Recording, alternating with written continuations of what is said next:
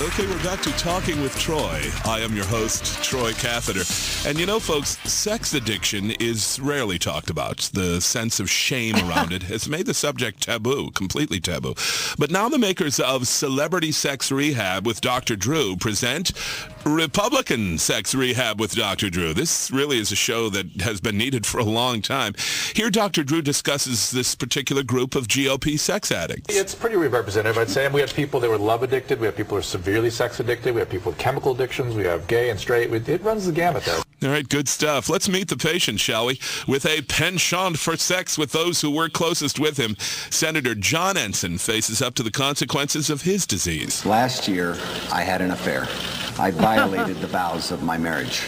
Here's Governor Mark Sanford, hopelessly addicted to romantic fantasies, taking a look at his actions. I developed a relationship with what started as a dear, dear friend from Argentina. Here's solo sex addict Carrie Prejean. What is it?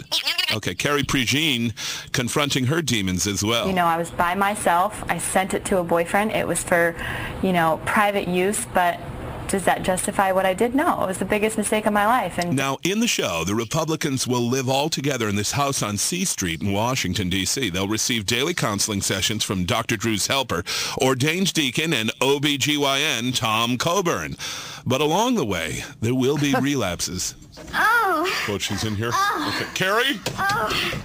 Carrie? I know something terrible's happening. Carrie, what's going on? I think she's crashed. Dramatic stuff. This is going to be something to watch. Republican Sex Rehab with Dr. Drew. Meet the people who put the heel in healing.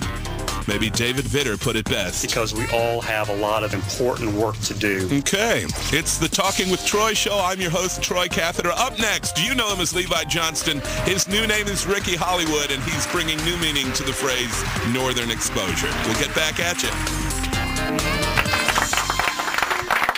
I want to set my DVR for that. Is that on Bravo? Is it on Bravo or VH1? Bravo? C-SPAN. Okay, good. All right, then. Yes, all those clips came from C-SPAN, except for When Harry Met Sally, except for that one.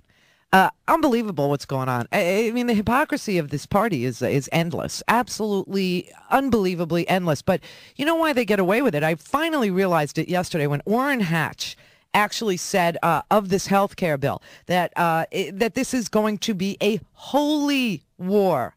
Orrin Hatch says that this will be a holy war. Great! Conservatives have just declared jihad on health care.